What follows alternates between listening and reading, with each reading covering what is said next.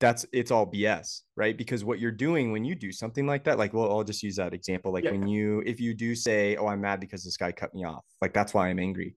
What you're doing is you are giving your power to somebody else. You are giving your power of your mental state. So your ability to regulate your own emotions, you have now given that power to something outside of you. So by saying I'm mad, this guy cut me off, that guy has power over your inner world.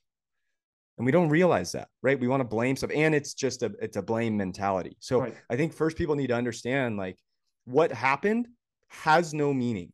A car moved in front of another car going different miles an hour. Okay.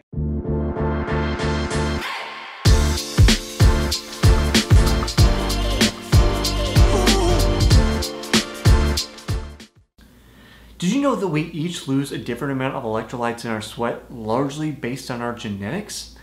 That means that there's no one size fits all perfect sports drink for everybody because we each have unique needs. That's why we at Solpre developed the Sync Hydration System, a series of sports drinks to help match you with the personal level of electrolytes that you need. If you'd like us to help you match with your perfect sports drink, go to solpre.com/hydration-quiz. That's solpre.com/hydration-quiz. Welcome to the Smart Athlete Podcast. I'm your host, Jesse Funk. My guest today is a former Division II baseball player, so maybe we'll talk baseball and he can teach me about why I should be watching or playing baseball, since it was never really my sport, but did belong to both my father, nephew, and brother. So clearly I'm missing something. He's the founder of Per Wellness, which is peak performance and health optimization coaching for men. You can find him on Instagram at per.wellness. If you're on the YouTube version, we've got a link down in the description. You can find him on YouTube, or you can find him on LinkedIn. Welcome to the show, Tim Perreira.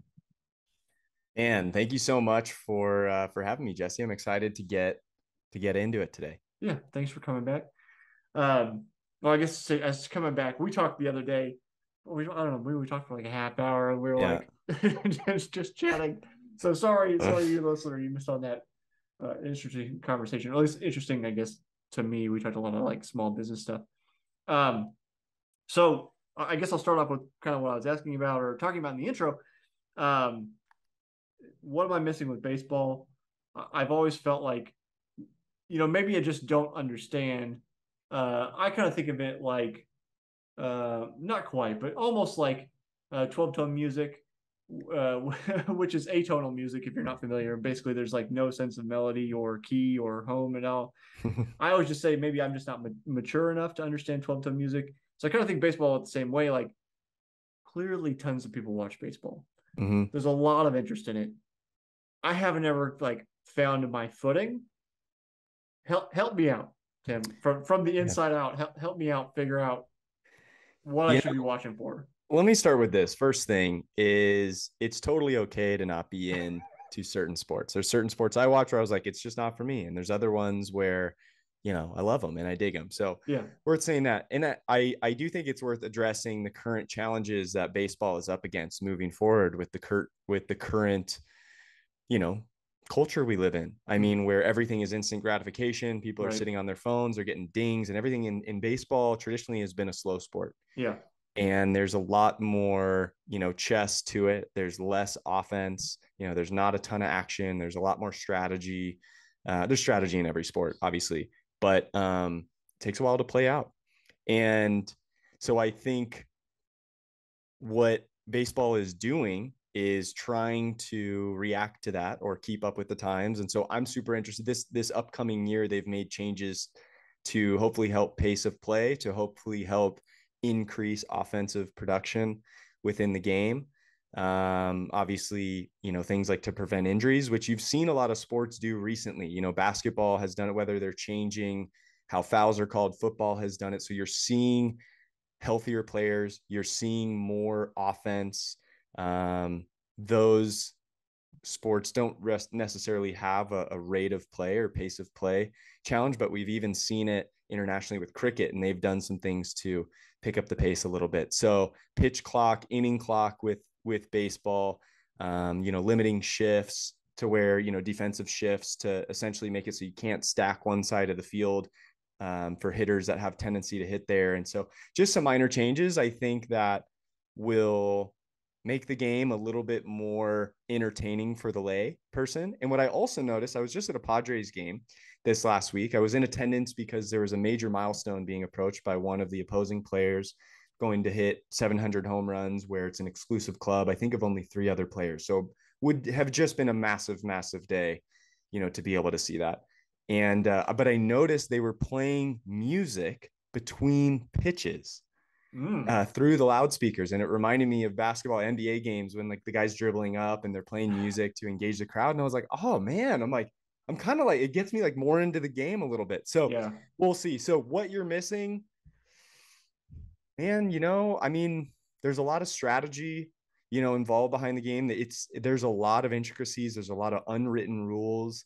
So it can be, I say this when I would go to games with some of my friends born in other countries and trying to explain to them just some of the basics and the chess pieces being moved around. So I don't know. There's a lot of flash in other sports that you're getting. So I don't know if I could convince somebody to go from not liking baseball to liking it. I'm not. The thing is that, like, I think it's fair to say, you said you don't have to like all sports. Some sports you would watch and you don't like. I can watch a distance race on the track and be interested because there's things going on within that pack that people aren't necessarily paying attention to, or pacing Sure. strategies and all these kind of things. It comes with kind of an intimate knowledge of the sport, whereas most people are like, this is boring as hell. We're just watching people run around in an oval. Yeah. So I think that's what I'm more after, is like, what am I missing there? I'm glad you mentioned cricket, because that reminded me of, I spoke with 2 cricketers from South Africa, Mengalisa Mosele and Wandiza Zuma, on various episodes. I don't know off the top of my head what their episode numbers were. So if you're interested in cricket, in the faster version T20, the changes and what they're trying to do, go back and listen to those episodes in my catalog. But that's definitely like a consideration, right? Is just understanding your audience. And I think this is one of the conversations I had with them, is like, test cricket versus T20, like kind of classic cricket versus newfound cricket or whatever. I know there's going to be some people that always go like, the old version's the better version, Sure. right? There's history, there's all these kind of things. And I think it's a little difficult to argue against that in some sense, because we're especially stat driven in the US, right? Where we go like, especially baseball. Yeah. Very stat driven. Very. And when you start tweaking things, how relevant are those stats to like pre-tweak, Yeah. anymore? And then you get arguments in there. And maybe that's what makes the sports more fun for some people that are really into that stuff. Yeah. But yeah, trying to cater to your audience, I think, is definitely a challenge for sports. Mm-hmm. Because you still have to like keep the game fair and keep it interesting. I mean, yeah, it's a tough challenge for sure. I feel like I thought for a long time that, like, we say baseball's America's pastime. I'm like, I think football's America's pastime. Like, it just seems like it gets more hype. And I don't know if it's because baseball has so many more games Mm-hmm. than football that, like, the excitement gets compacted, or what it is. But it'll be interesting to see the changes. I know they were discussing some of the changes to baseball on the radio the other morning that I only kind of half listened to, since I don't have that much of that history. Yeah. But I think that maybe this is incorrect. I think they were saying something about like changing the size of the bases for like player safety or something like Mm-hmm. that. Yep. 3-inch increase in Yeah. So diameter. one of the critiques they had was something about like home plates not actually changing size, yet that's like where most collisions occur. So are you actually increasing player safety? I don't know. So just using this as an opportunity to ask somebody who knows more than me, like, your Yeah. opinion, I guess. With the home plate thing in particular, it's definitely interesting. I think what baseball is doing now is they're open to other things. So if the enlarged bases seem to work and it's received well, then they're going to consider what's up at the plate. They're going to see what's going on. They've done some things in the past. They changed the rules about where the catcher can be collecting a ball to get them out of the lane. Because before they used to be able to block the plate. And that's when those, runners were able to railroad the catchers and whatever. I think something to think about too for the people that don't like change or think it's better, one way, like this guy goes down to or comes back to like our wiring and our biology of our mind. I mean, people love to or one, we hate uncertainty, at a core fundamental level. Like our minds want to predict and protect, and then also our ego loves to be right. And so the idea that, for one, we don't know what's going to happen with rule changes. We don't like the idea of uncertainty. We're like, no, but I know baseball how it is. And so what we don't do, and this is the case for everything in life, but is like we don't allow ourselves the opportunity to pause, recognize that that's really a limiting belief, but also be like, okay, well, how could it be better with these rule changes, for Mm-hmm. one? Right. So the uncertainty there. And then we want to be right. Like we love baseball how it is, let's say, for in this example, this person. And it's scary for us. And again, at a really core, this isn't happening at a conscious level, but it's scary for us to perhaps be wrong about it. Perhaps be wrong that maybe baseball is actually better off with these changes. Same thing happened with the 3-point line in the NBA. Rules that have changed in the NFL. Mm-hmm. I mean, there's been rules in every sport that have changed, and every single time it's the same people that want things a certain way or want to keep it. Oh, but it's so great how it is, and obviously a lot of those changes have made the respective sports awesome. So just knowing that with people too, like, man, we don't like uncertainty, and we want to feed our ego and feed our mind that it's right about what its current beliefs are. Well, I mean, that kind of like touches on what you do every day, I think, a little bit is Yeah. like helping people figure out how to be better. And that Mm-hmm. that that uncertainty is such a driver that we're like I used to have this theory that like people were driven more by fear than by reward. And I don't know how accurate that is, but just more of a I'd rather avoid that thing I'm afraid of than do something and go towards the thing that I want. Yes. Like Mm-hmm. like avoiding pain versus seeking pleasure is another Mm-hmm. way to kind of phrase that.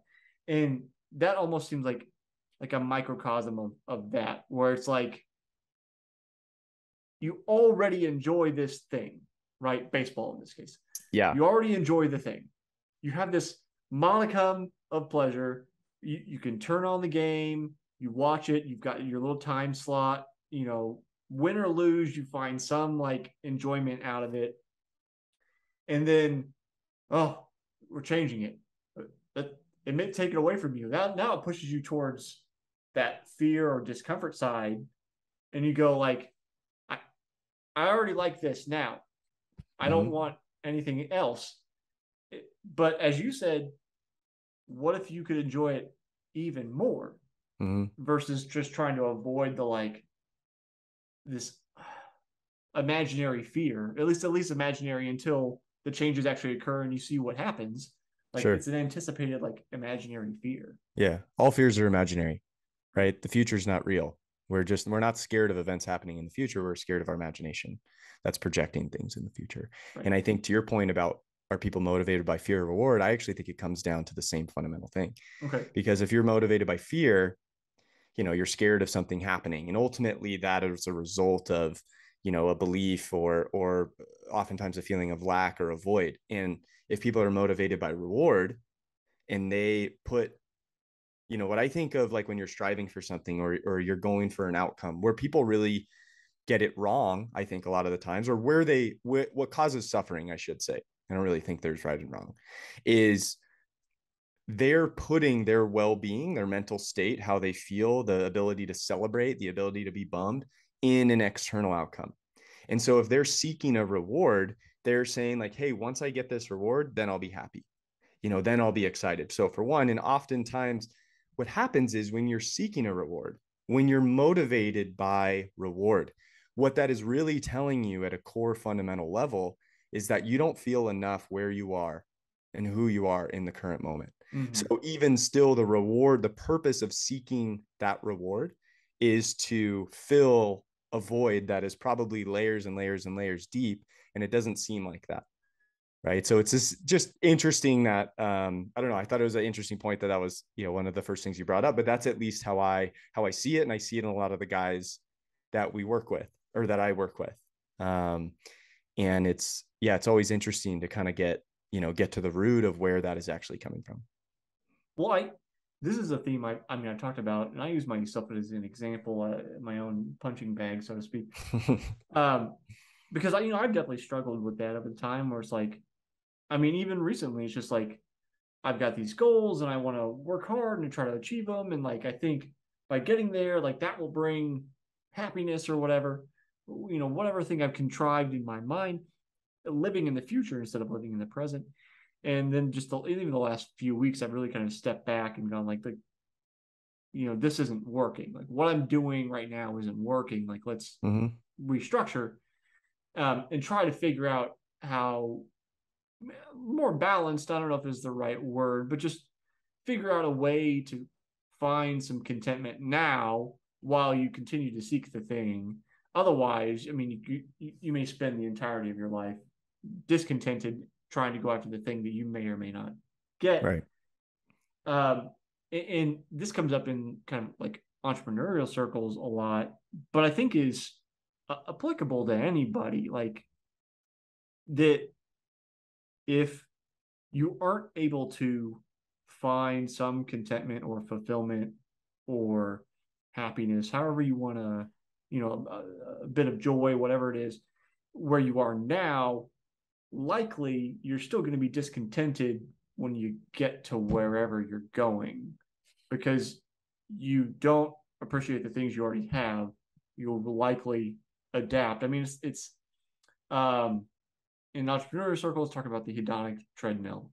So like people increase their wealth, they're making more money, they buy more things, they adapt Mm-hmm. to that new level of wealth and buying, and thus they Mm-hmm. need more to keep feeding this you know, like rat race mentality of like more and more consumption, and Sure. that's where the happiness comes from. So Yeah. Uh, if you think about it this way, it makes it really simple.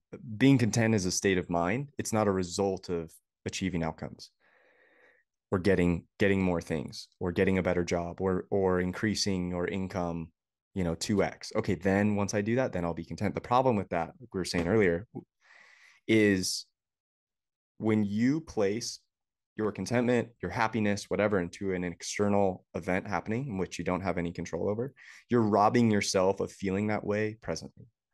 And so if you're saying, yeah, okay, once I get my business to 10 million, then then I'll have made it, right? Never happens. Ask anybody who has had set that kind of goal. They get there and a week later, they're like, okay, well, that was rad, but yeah, I'm still feeling how I feel. yeah. So just understanding that feeling content, being happy is a state of mind, and it's not a result of what you've accumulated or what you've accomplished in life. And one of the cool, if you talk about goal setting and whatnot, one of the simple exercises to think through that can be tough for people is how do you define success? And you can't you have one rule: you're not allowed to use outcomes. You're not allowed to say, okay, success would be once I hit $5 million a year in my business, or once I get, find my dream spouse, or once I have, whatever. So define success, work to define success for your day, your life, your week, whatever it is, and do it without using any outcomes or results. So walk us through that, Tim. I guess what does that look like for you? Because when we talked before the recording last time, we were talking about kind of the where you started with the business and the pivot, Mm-hmm. and I think you're in a happier, more contented situation now. So Yeah, if you're doing that that's exercise for fair to say. yourself, how does that work out? Yeah, so I'll rewind to me just a couple years ago when I was struggling. So what happened? I was in tech sales a long time. I went through a lot of the things you see people, and not just tech sales, a lot of jobs, but this is just what I speak about a lot because it's the only thing I'm really familiar with.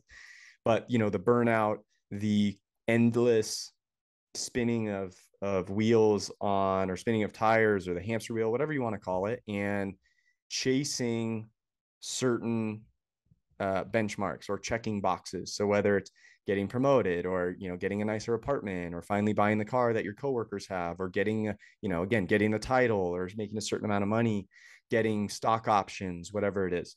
And it becomes this endless cycle of basically saying to ourselves, we may not articulate it this way, but this is how it feels, where we go, okay, all right, I got this promotion. Once I get the next one, then I'll be good. So that was how I defined success for a long time. I was trying to buy a place in San Francisco. I was trying to become VP of sales. I, had just bought a new Forerunner, so that box was checked. And ultimately, what it led to was, again, burnout. I went through 4 years of depression. I moved cities 4 times in 4 years. I moved total 17 times in 12 years. Again, changing jobs and just more and more becoming unhappy, even though, I was making good money. So I knew clearly money wasn't the thing. And I essentially had a wake up. I ended up getting fired from my job a couple months into the pandemic, just for not really performing well. And I saw it coming. I just wasn't motivated. I wasn't fired up. I had no purpose. I definitely wasn't fulfilled. Certainly wasn't happy. I mean, I was depressed. Um, and so what it forced me to do was reevaluate the situation. And I had this idea. I was like, man, okay, I heard this quote. This was kind of my epiphany when I heard this quote. Everything in our lives is just objectively neutral. When you look at it from, factual standpoint, all meaning comes from our own mind. And it was just a wake up call for me to be like, okay, man, all the moves I did, all the positions I was in, all the scenarios I put myself in, my challenges with bosses or customers or sales orgs or whatever, I was the constant. And so it didn't change overnight, but essentially what it did is it gave me a path forward where I said, in order for me to get out of this big rut, rut is probably under describing it, but the rut I was in, I was like, I need to fundamentally change my beliefs, how I view the world, how I view myself, my expectations for myself, and have a better relationship with myself, et cetera. So I had to scrape everything clean. Right. And so I worked on, man, how am I thinking now? What are thoughts that keep popping up that aren't serving me, aren't helping me feel happy throughout the day? And one of those is like, I'm not going to feel enough. I'm not going to feel like I'm worthy of being in a room of peers until I get this promotion, until I make more than my friends, until I'm able to buy a house like all my friends have. And it's an endless game, and it's really sad at a core level. I know a lot of people have really, really similar fears, or thoughts that go on. And so what it came back to was, how can I start to shift and focus on, I think of happiness in two things. Is one, aligning yourself with a much greater purpose, and in having, a vision for your life and working for that every day, and having something you really believe in. And that could show up in your career. It could show up in hobbies. It could show up in conversations. It could just show up in how you parent your kids.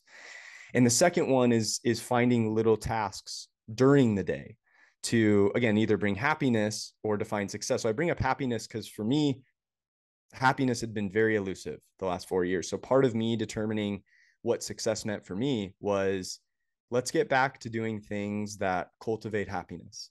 Okay. I know money is not it. I've made plenty of money last few years, certainly enough to warrant a level of happiness, and it didn't bring it.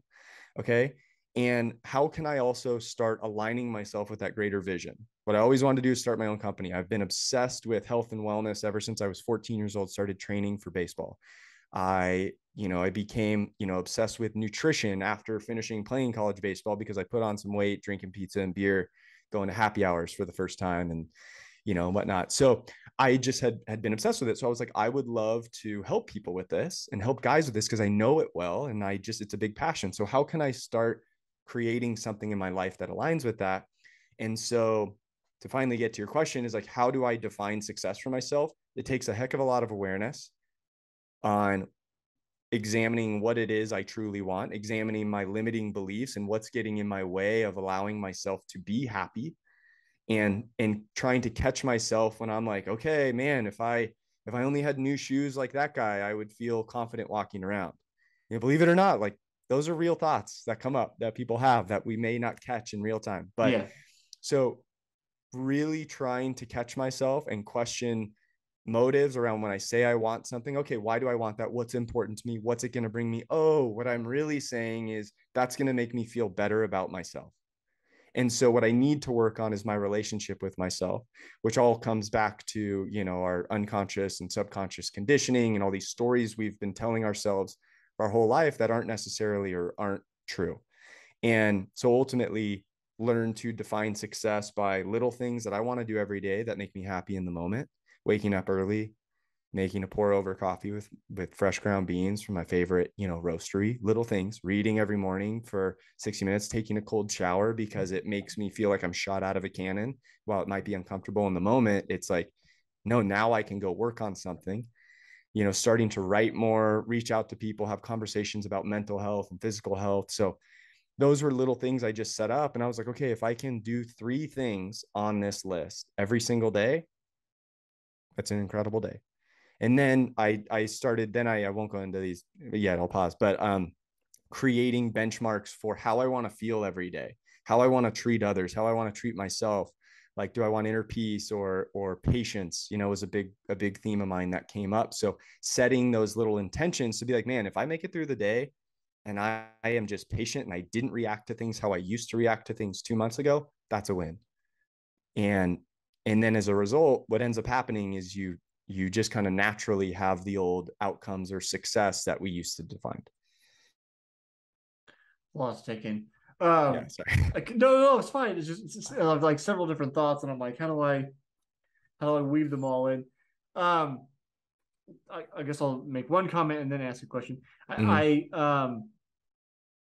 I know, I guess for myself, it's so easy to get distracted. Like I always mention, like I have shiny object syndrome pretty bad. And I always have to like come back in and focus. Like this is what we're doing. Like stop, doing all these things.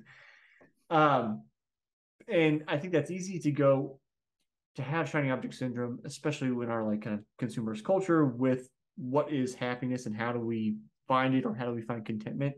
Mm-hmm. One of the kind of core tenets, I guess for me, maybe not for everybody, although in some ways, I think it is a relatively universal theme, is that the basics of a happy life start with, to me, the 3 F's: friends, family, and food. And they often go together.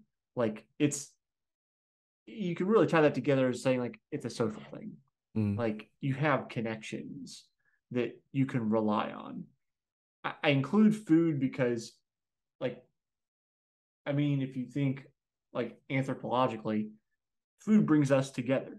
We share a meal, whether it's with our family or with our friends, holiday, like, there's also, you can also make an argument for like drinking culture, but that's a little different.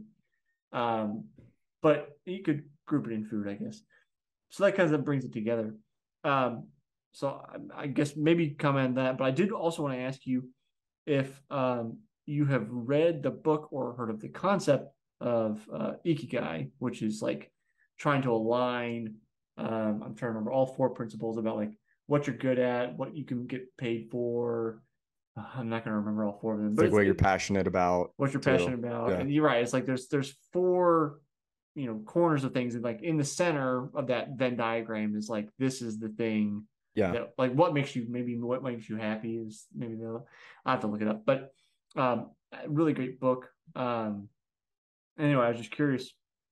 Clearly, you've heard about it, but just your approach is seems whole person Yeah. esque like that. So that's always curious. Yeah. The first thing on food, I think it's big, right? If there's something called the self-realization theory or yeah, self-realization theory. And it was Sebastian Younger talked about it in his book Tribe. And it talks about the 3 things that humans need to be content. And the first one was to feel competent in your work.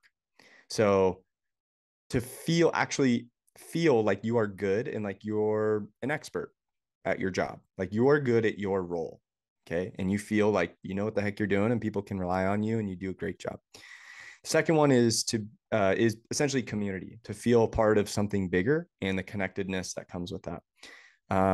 Which I think a lot of us felt the effects of not having that with Yeah. COVID, of Yeah. course, right? And even we're seeing that. I think it's going to be something that'll play out over a handful of years, but with so much remote work. I love remote work, and I think the benefits of it are, not to go down this tangent, but are people get autonomy and choice finally Yeah. with their day and how they spend their time. And it should be like, man, let me do my job, let me crush it, and then give me freedom, which is great. But I still think there are effects of, not engaging with coworkers and building that bond. But anyway, and then the third one in the theory is to live an authentic life. And I think that one is ambiguous for a lot of people. Mm-hmm. People haven't taken the time to figure out and, introspect or, start to build awareness about what makes them or brings them enthusiasm, what fires them up. Obviously, we know what we're interested in usually, but really what we, it's a quote by Gandhi, essentially, I'll paraphrase, but it's like suffering happens when what we want and what we do are not aligned. Mm-hmm. And that's how I think of living an authentic life. We check all these boxes, we do all these things that we've kind of been told, or it's been implied to us, if we do that, we'll be successful, and then success breeds happiness. And I think a lot of people learn the hard way that's not actually what happens. And then the last bit, yeah, I think I haven't read the book, but I've definitely seen kind of the Yeah. I was charts, just and I seeing think it like the makes a lot of chart. sense. Yeah. Yeah, and I think also though, It's a very short, like small page, 100, like there, it's a okay, tiny book and it's like 100 pages. It's a yeah, very, very quick read, but I would recommend it, I guess I'll yeah, say. I think it's great, and what I'll also say to people is it's not 100% necessary in a way to have to find something that you do for your career that is like your ultimate passion project. Right. I think now we can figure out things like, if you are set on your purpose and like really get to know yourself and identify your core values as a human being, exactly what your non-negotiable boundaries are and where you don't have any slack, and you know how to stay in your lanes. And what those things do is they make each decision extremely simple and fall into two buckets: either aligned with the life I want, not aligned. And it becomes very easy and simple to make a decision, but the hard work is figuring that out ahead of time. But once you figure that out, you can also see where your current career potentially, or where a career fits into that life that you want for yourself. And it just gives you much more of a blueprint to how to structure your life or get things in your life that you are really passionate about, things you're good at, things you can get paid for. It may not all fall on what I do for my career, specifically, Mm-hmm. but there are other ways. So I just say that because it's not like, hey, you need to go quit your job and start, making candles for a living tomorrow because that's your center point. It's like, okay, well, there's some gray area. We can also, we can still create a life we're excited to wake up for every day and not have to do that. Yeah, and I don't want to make the whole concept like a pressure point of like, say, for me, um, like I've produced products in house here for Soulfree for a number of years, and we kind of had thought about bringing more stuff in house and kind of tested some of that stuff out. And me personally, like doing repetitive work like that, I absolutely hate. Like it's just not engaging. Hmm. So say that's, but for say for some reason that is what I can make the most money at. Like maybe, there's the possibility of like that's okay. You maybe punch the clock, I'm filling bottles of shampoo all day or whatever, whatever product it is that needs to Yeah. get done. And then, like I have other passions. I play in a local symphony. Like there are other things that can breed fulfillment. And it doesn't necessarily mean that you have to do like I'm never going to be a professional violin player. Like it's just Yeah. I could put in hours, I could put in tons of hours. Just my fingers just aren't going to do it. Like I'm Sure. proficient, but there's a different level. Yeah. So if I was trying to seek like that, I think sometimes that is misguided in losing the reality of like your ability, which isn't Mm-hmm. to try to like push people away from following their dreams, because I think you should do that. But just sometimes, like, again, I'll use myself as an example. I wanted to be a pro athlete. Mm-hmm. I went after that. I knew from the get go I was never going to really earn money doing it. Hence, I started this company, to fund the lifestyle. And it's turned into more than that. But just like being aware of your situation, and like balancing chasing the thing with, like, I'll say realistic. And I think often when people say be realistic, they're being downers, and I don't want to do Yeah. that. It's Like, often self-projection. right, So it's like yeah, I'm limited by myself, thus I'm going to limit you. And sure, sure. I do not mean that in any sense, because like I said, Right. I think people should, Yeah, we don't got time for that. yeah, like it would be like Yeah. me be like saying to Tim, what, you're consulting people, like you're just a guy with a mustache and a hat, what are you talking about? Like, you know what I mean? It's it would just be like this weird projection on him. Like, I don't know what he's capable of. He can figure out Yeah. what he's capable of, and clearly he's doing fine. Mm-hmm. So it's like, I think it's easy for people to project on you. So when I say being realistic, I mean taking good self inventory of what are your skills, what are your opportunities, Yeah. what are your steps to get there? Because sometimes it's not a straight jump. So like, I guess I'll use myself again. If I wanted to be a professional violin player, I know right now I could take up paid gigs, like playing for weddings and small stuff, but like I'm not going to be in the New York Symphony.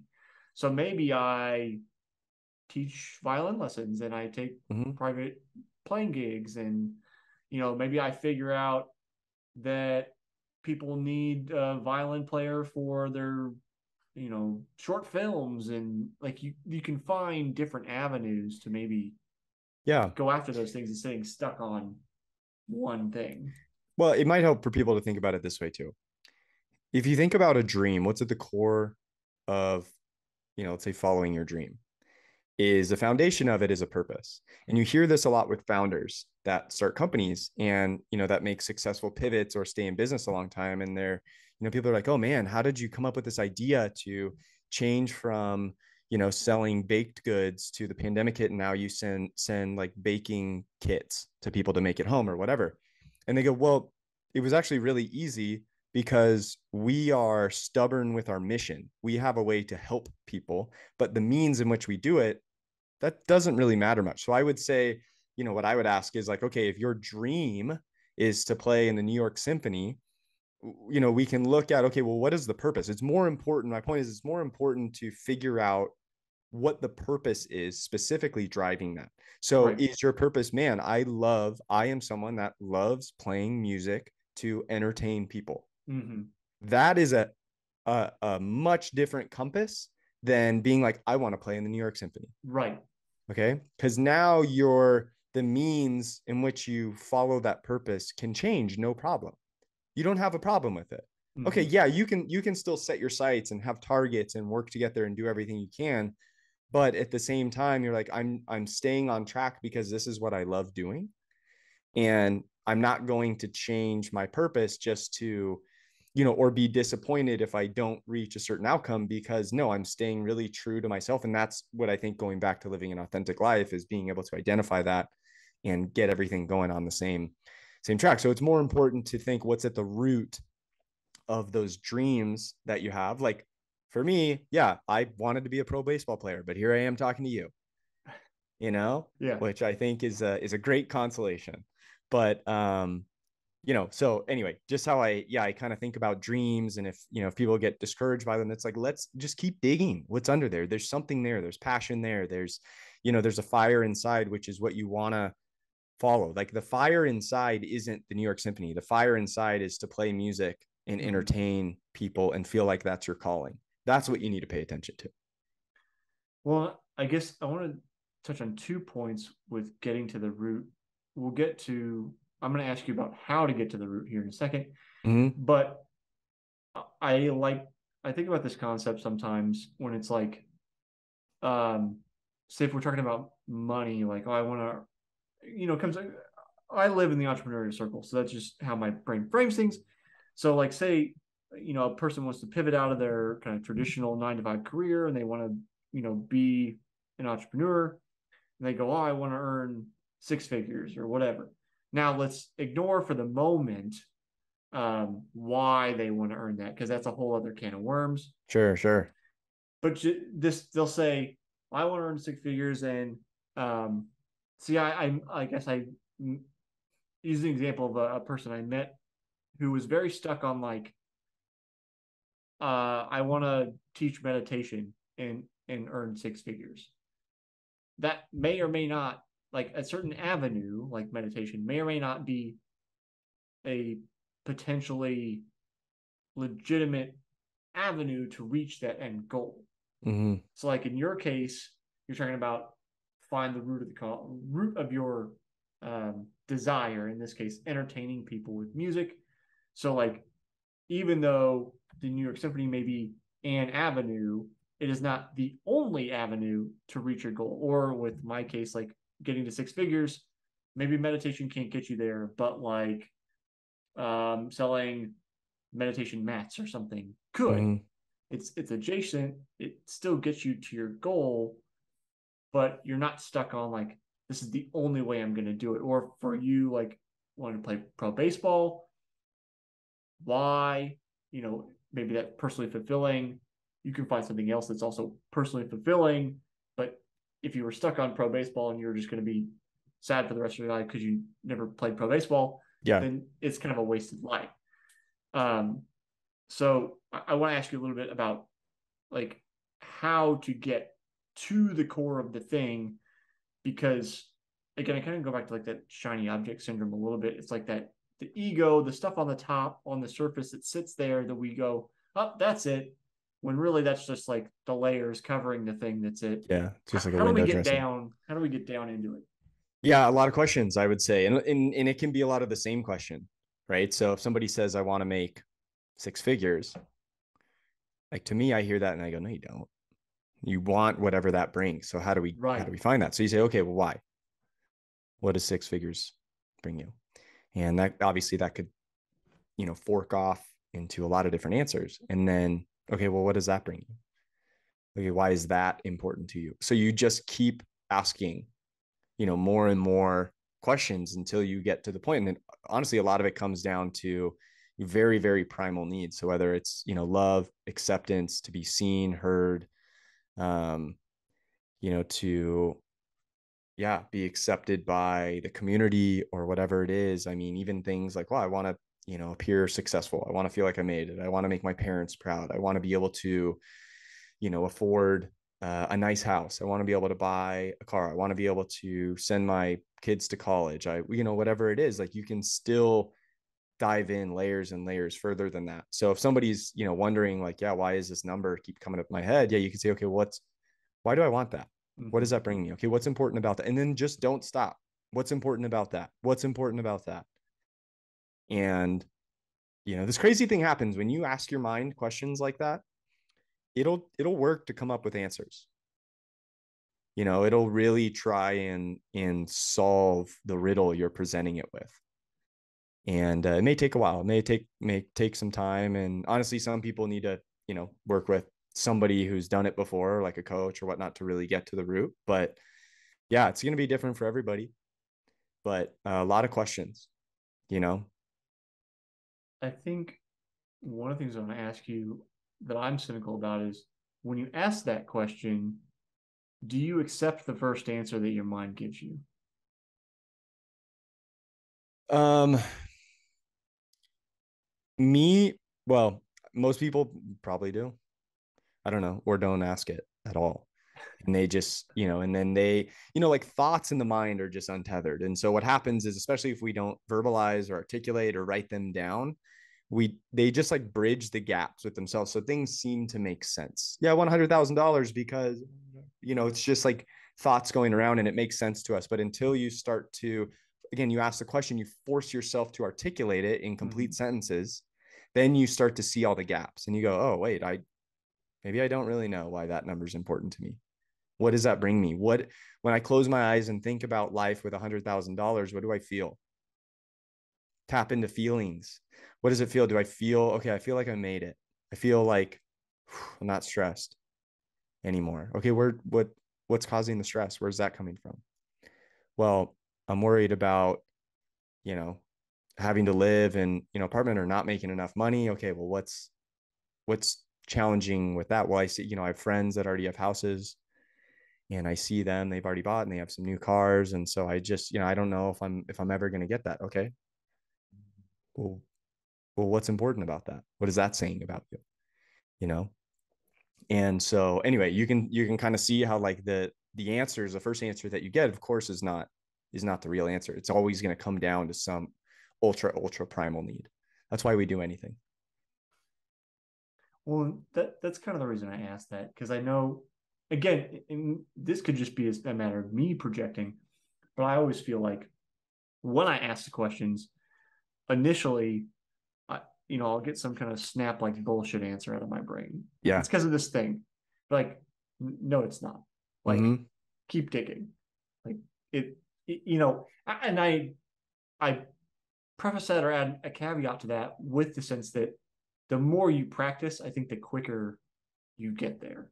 So it's not like you will always get like the BS right off the bat. Sometimes it'll be like, no, like you know, uh, without going into a long diatribe, like I get like angry sometimes, and that's a challenge I have that stems back to childhood and blah blah blah. But just it it's easy for me to go like, well, why are you angry? Like it's almost always I'm fearful. It's you're not Mm-hmm. really angry. Like I'm fearful about something, or I'm anxious about something. Well, what are you afraid of? Well, I'm afraid of losing this thing or whatever. Well, what does that mean? Like you work your way down that chain a little bit quicker instead of just going like, well, I'm angry because the guy cut me off in traffic. It's Yeah. like, well, no, you're probably not angry because the guy cut you off in traffic. You're angry because the guy cut you off, and maybe you thought that that was going to crash into your car and you were going to be injured, and then you were going to lose your life, and then Mm-hmm. you weren't going to be able to love your spouse anymore. Like you get down to the root a little bit quicker the more you practice. But Yeah. that initial like, because I'm mad because he's dumb. Like that's not that's not the Yeah. real answer, at least for me.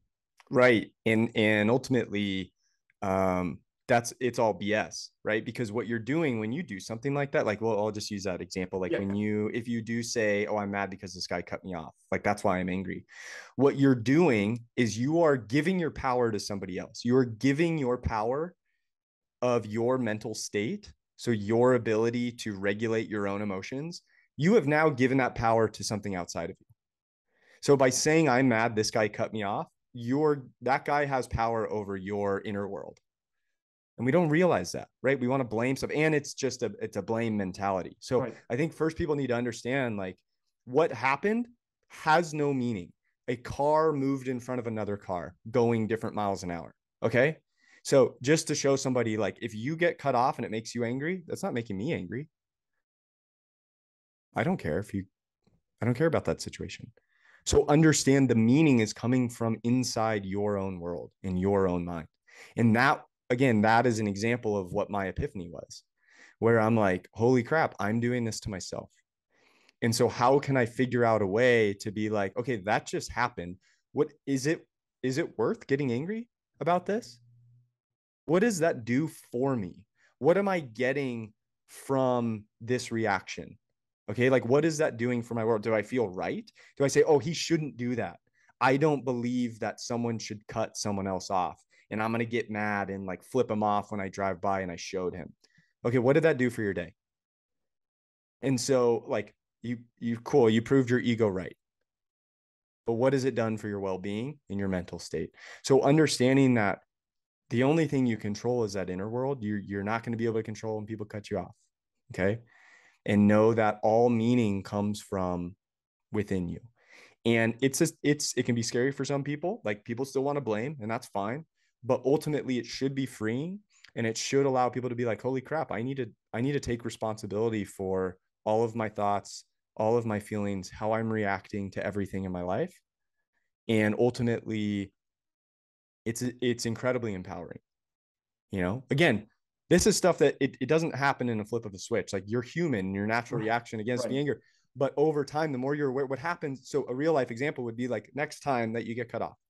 Okay, Jesse, it happens. You get pissed off in the moment. And then 10 minutes later, you go, wait a sec. Why did I just let that guy rile me up? Mm-hmm.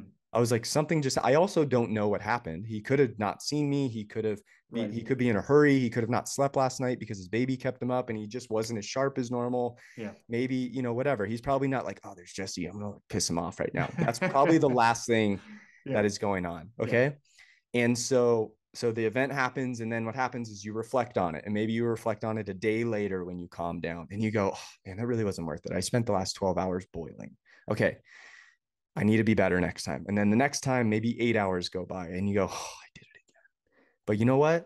You're making progress. And the next time, maybe, and then ultimately what happens is it happens in the present moment. And you're like, you know what? I'm not going to let this dude affect my day. It's just not worth it. I had a great start to the day. I'm happy. And like, what am I going to get angry about this? Like, how is this benefiting me? And then a question that I also like to pose is, to ask yourself, okay, what if I just throw the question out there? Like, what if I was able to let go of feeling this way when something happens? So what if I was able to not be angry? How would that feel? What would happen?